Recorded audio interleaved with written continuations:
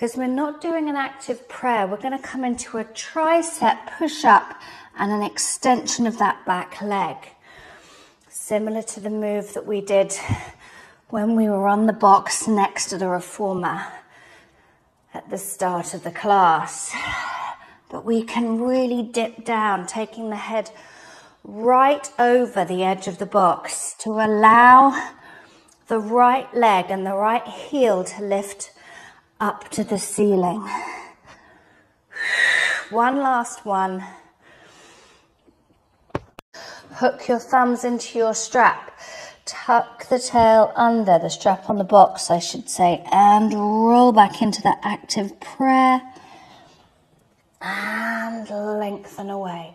Hands can be on the edge of the box if you haven't got that strap to hold on to. And return. We're just getting that movement through the spine, but we're not moving the carriage around if we can help it. One last one, just releasing any tension from our lumbars and return. You take your right hand back onto your shoulder rest, pick up your left strap again. Make sure that you've got a good amount of your shin on the box here. You will need it because we are now going to extend the right leg out.